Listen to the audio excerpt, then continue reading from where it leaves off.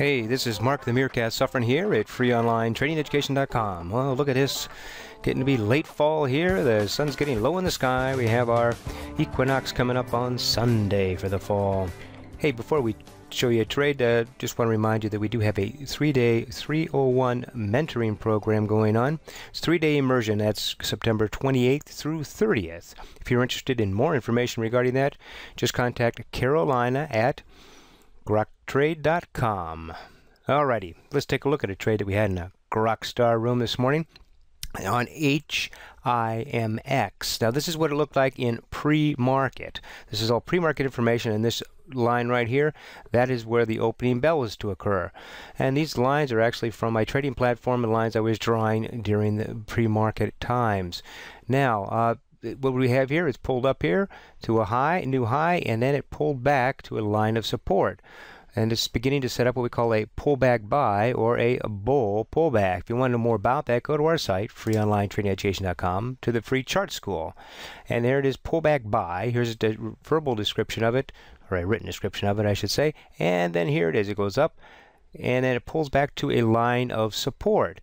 And if this continues to roll up, it is very bullish. So that's what we have here. It pulled up here. It pulled back to the 50 and the 20 moving average. All right, let's see what happened after opening.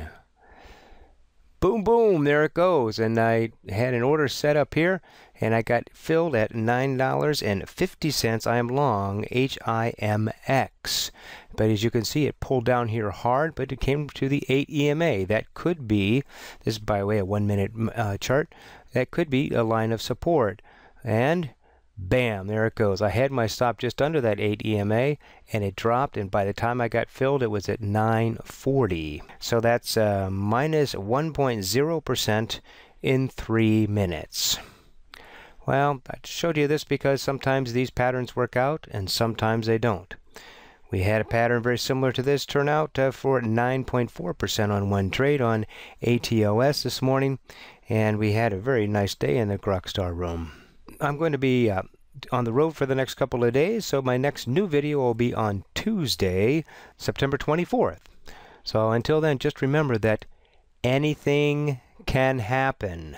We have to make sure of that, especially with the Fed announcement this afternoon. I'm recording this just 10 minutes before the Fed announcement.